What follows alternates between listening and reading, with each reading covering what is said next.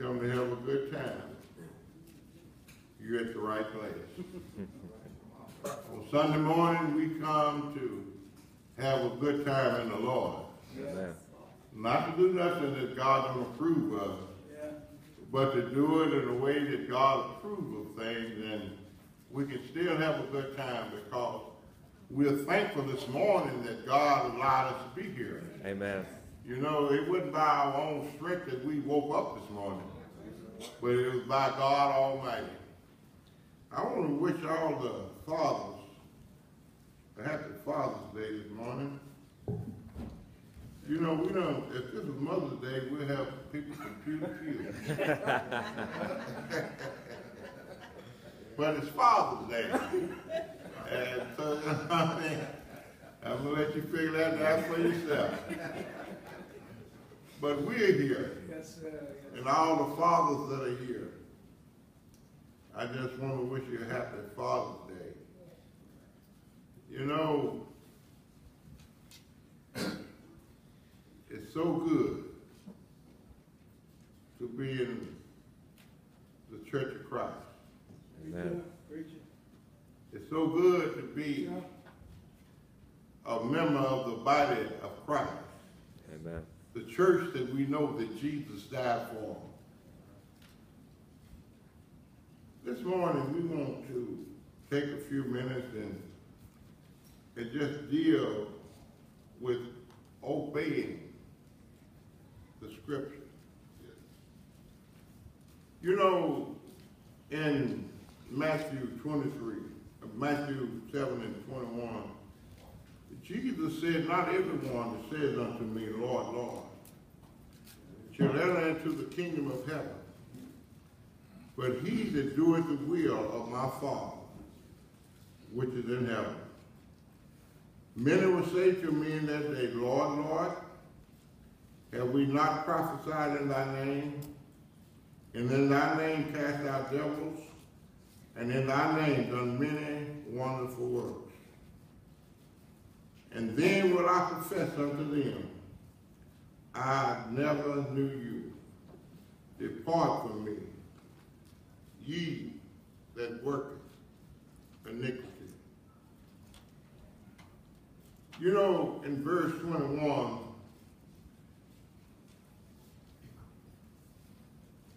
Jesus said, not everyone says unto me, yes, Lord, Lord, shall enter into the kingdom of heaven.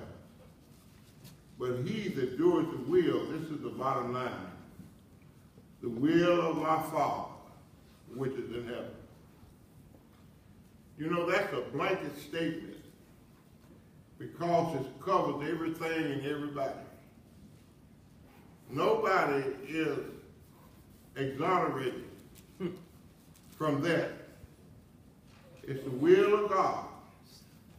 But you know, when you think about Jesus said, the bottom line, not everyone that says unto me, Lord, Lord, shall enter into the kingdom, but he that doeth the will of my Father, which is in heaven. Our duties as Christians is all about obeying the will of God. It's not about what I think or what you think, but it's all about what the Word of God says. We're living in a time where even in our own brotherhood, brothers don't want to hear what the Word of God has to say. Amen. But Paul said in Romans 10, brethren, my heart desire and prayer to God for Israel is that they might be saved. For I bear them record that they have a zeal of God, but not according to knowledge. For they being ignorant of God's righteousness, and going about to establish their own righteousness, have not submitted themselves unto the righteousness of God. Every conceivable way, God has advised us and given us a plan on how to serve and how to please him. Yes. And so Paul said, we're not willing to submit ourselves to the righteousness of God. And in Jeremiah 6, the Bible says, stand ye in the way and see, and ask for the old path, what is the good way, and walk therein. But they said, we will not walk therein. We're living in a time that they wouldn't dare say that today, but you know, actions always speak louder than words. Is that right? Amen. And we can see that most of us are trying to put on a show for the Lord. God don't want us putting on no show for him. Whatever God has said to us is what God wants us to follow. Is that right? You see, I don't have no business going about trying to establish my own righteousness when I have the righteousness of God right here. I don't have to try to establish anything. You know, the folks back in the old days, they were trying to impress Jesus. But Jesus in Matthew 15 said, ye hypocrites, how well did Isaiah prophesy of you, saying, this people draw nigh unto me with their mouth, and they honor me with their lips, but their hearts are far from me, but in vain do they worship me, teaching for doctrine the commandments of man. Now, how can man have a doctrine when it was Jesus that died for you? Amen. And you know, we got a lot of people want to follow man's way and not God's way. So many people don't see no joy in doing what God says, but they would rather follow some man. You know, in Matthew 7, and the verses is 13 and 14, Jesus talked about two ways. Yes. All right. In verse 13, he said, enter ye in at the straight gate. But listen, he's for wide is the gate, and broad is the way that leadeth to destruction. And many there be which go in therein. The wide gate. When we look around, we can see that many people are going in at the wide gate. Yeah. Because the wide gate is the easy gate. I don't have to do what God says because I'm will worshiping. And the wide gate is my way. Amen. Even though Jesus said it's the way to destruction, I know what makes me feel good, so I'm going to follow that way. The broad way is the way to destruction. But you know, when you read Proverbs 12 and 14, Solomon says, there is a way that seemeth right to a man, but the end thereof are the ways of death. It seems like it's the right thing. It seems like it's the good thing, but it's the road to death. Anytime we don't follow the words of God. In verse 14, he's because straight is the gate and narrow is the way which leadeth unto life,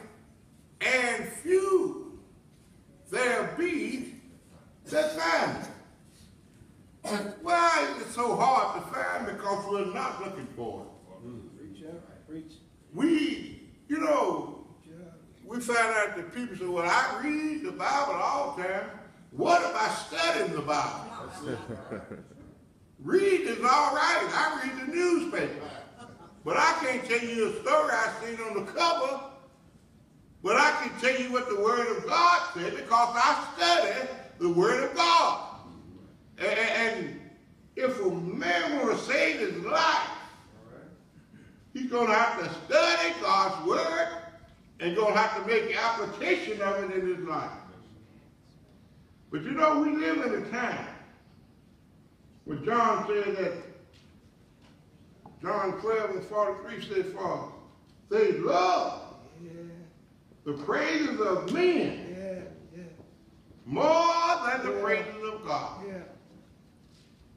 I can see these people having a hallelujah good time. High-fiving, just praising one another. But they're not doing it God's way, but they don't care about that. As long as they are happy doing what they do. But because the Bible says they love the praises of man more than the praises of God. But when we look at Matthew 7, we notice that Jesus targeted 3 different groups. People, those who prophesied, those who cast out devils, and those who done many wonderful works. Now all of these are denied because they had no authority. They was not in Christ, or they was not doing God's will. Because we can be in Christ and not do God's will, we're just as bad off. Amen. We got so now that we would rather follow preachers than to follow God. Rufus, get Isaiah 9, verse number 16. It said, we have a lot of charity organizations doing great things for people. The Red Cross, the Salvation Army, the Social Security. But the problem with that is they have not obeyed God. I don't care all the good you can do, but until you obey God and keep His commandments, there's no way that you can be saved. God is the only way.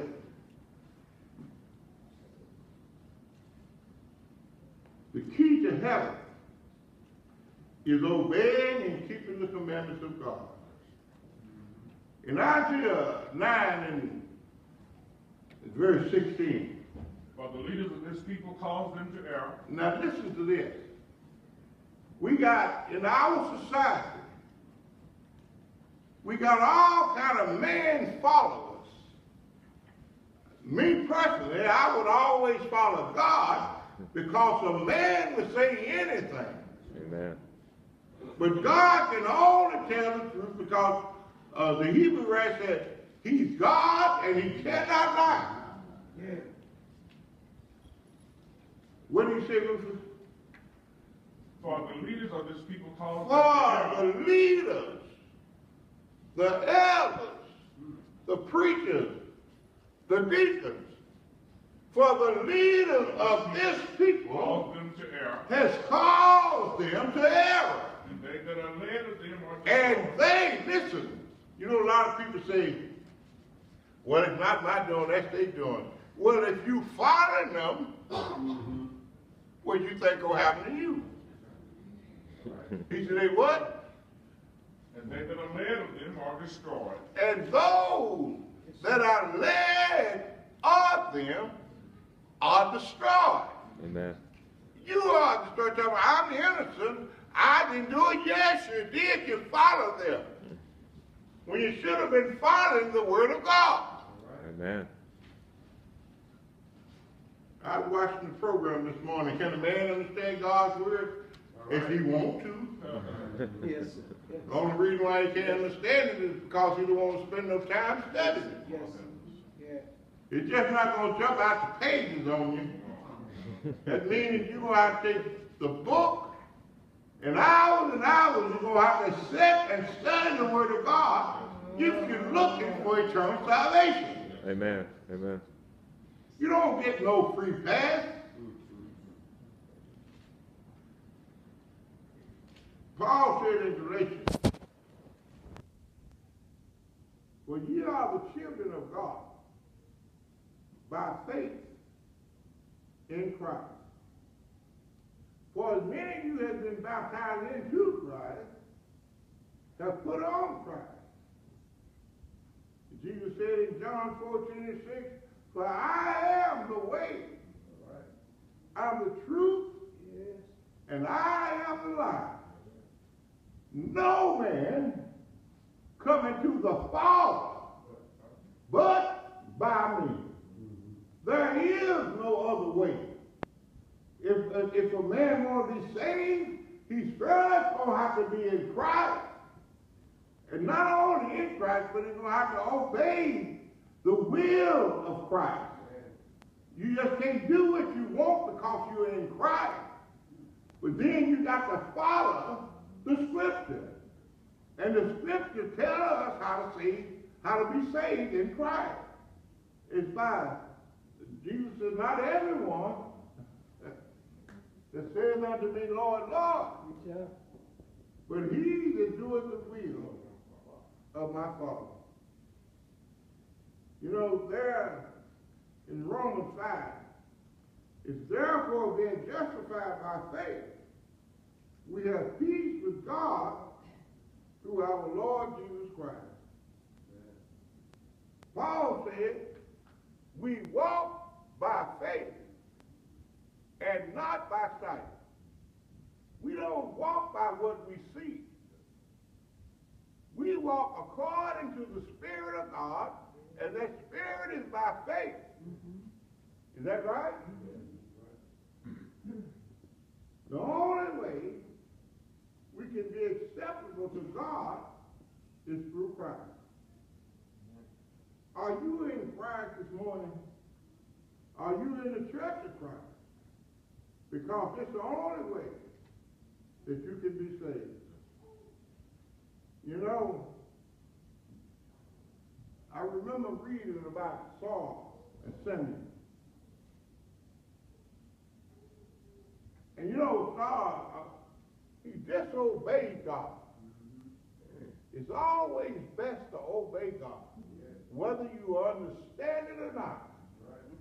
But Saul disobeyed God, and Samuel asked him, "Why did you?" Because he said, "Don't you know, Saul, that it's better to obey than to sacrifice." Even though God is delighted with sacrifices, it's better to obey God. And plus, Saul didn't do what God told him to do in the first place. He told him to destroy everything. Even the babies, the sucklings, and all. He said, totally destroy everything. Saul kept the best of the animals, and he spared Agag the king. And then he said, "I obeyed God. I did what he said." That sounds like Saul lying to me. But you know, like Solomon writing Ecclesiastes, let us get the conclusions of the whole matter. That's right. Let us fear God and keep his commandments. And you know, in Acts 5:29, Peter said, we ought to obey God rather than men.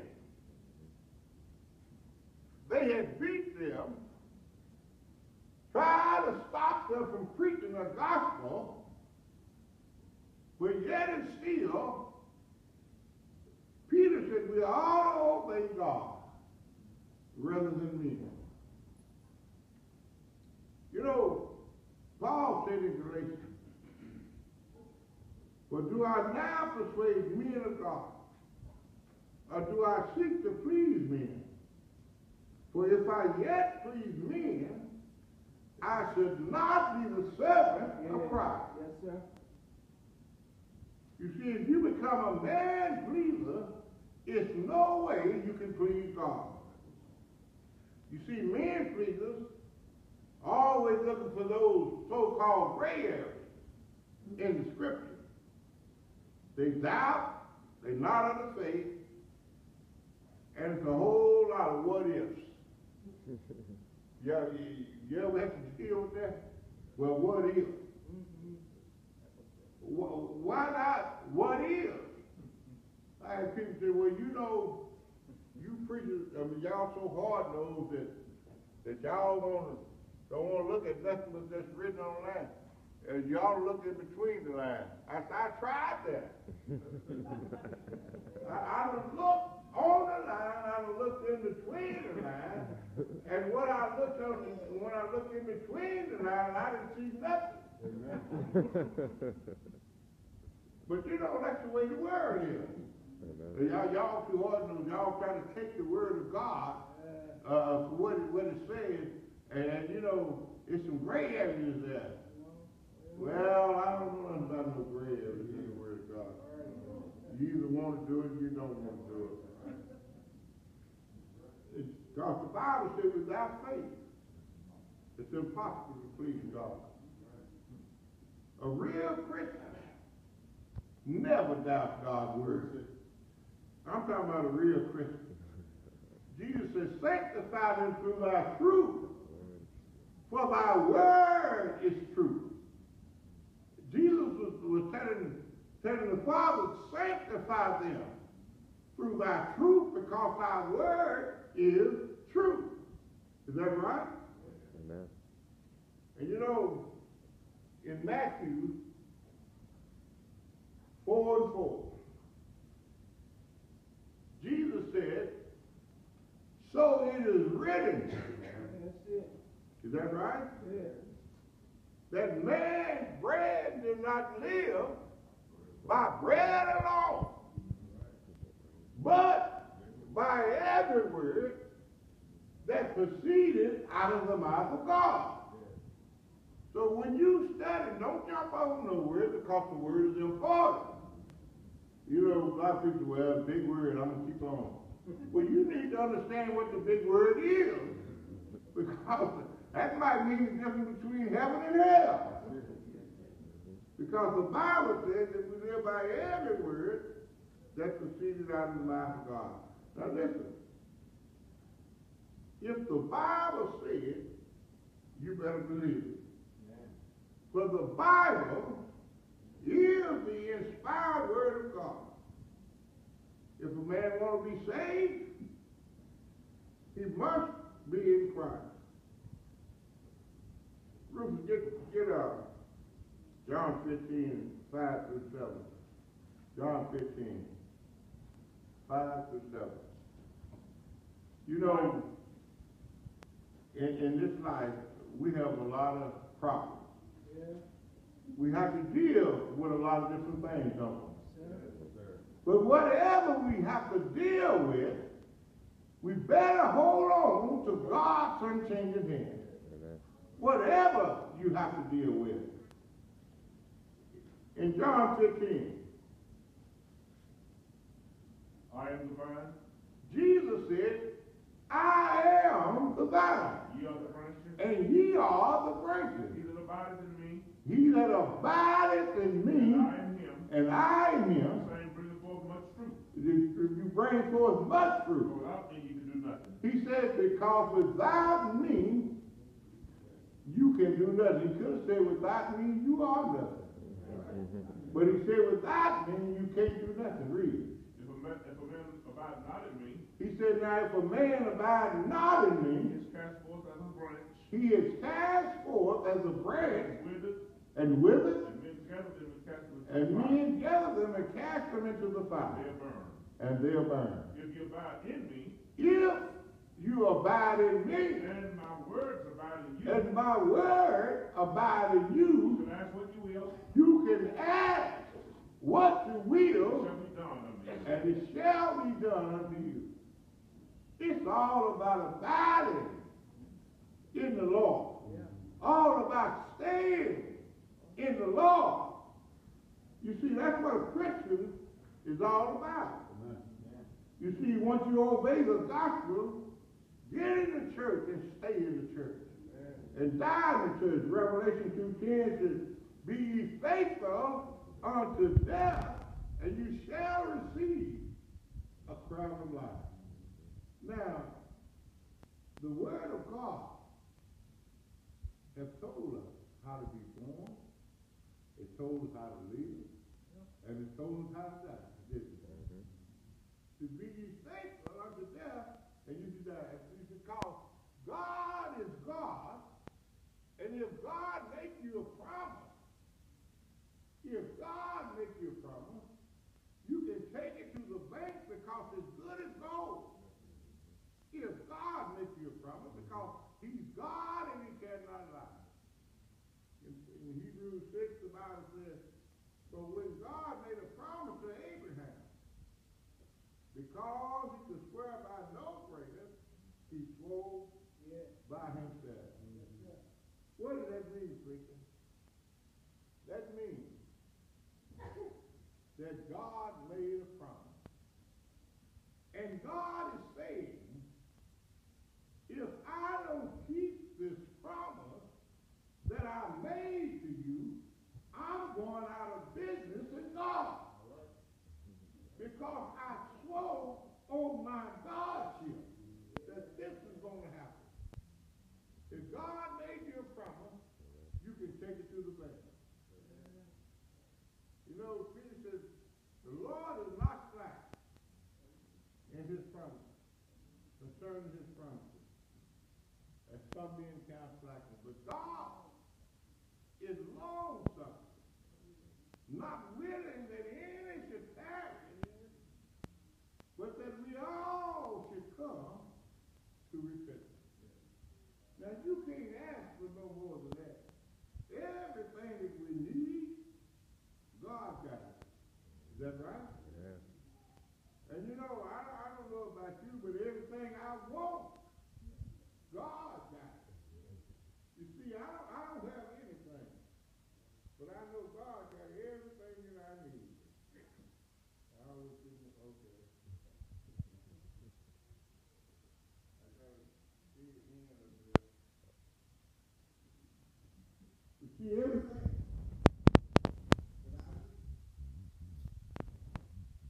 if I live like God says, I know I can always call on God. You know, sometimes when we have problems on our mind, sometimes we have to go through a lot of ups and downs in this life. But you know, the key thing to it is that you don't quit. Because God has a way of showing tough love. You know, God, all through the scriptures, God has shown tough love, hasn't he? And so, when things seem like they're hard on you, just keep calling on the name of Jesus. Don't give up, don't quit. Because I remember reading about Noah. Now, Noah preached for 120 years. And nobody obeyed Noah but his family, his sons and their wives and his wife. But you know, I believe that the day that the flood began, the people had never seen rain before. But because when the rain started to fall, they went to knocking on the door. You know, it was too late to believe it was. Why? Because the doors had been shut. Everything had been sealed. Couldn't take on no more passengers. I mean, you know, they had all of this time to believe the report of Noah, but they chose not to. And the Bible says that it was 8 souls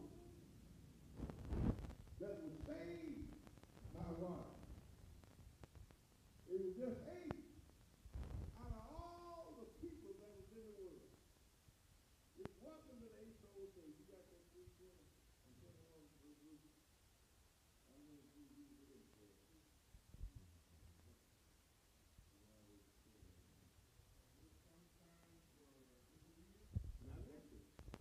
The Bible was which was sometimes disobedient. Once the long suffering of God waited in the days of Noah. Like the long suffering of God waited in the days of Noah. While the ark wasn't prepared. While the ark wasn't prepared.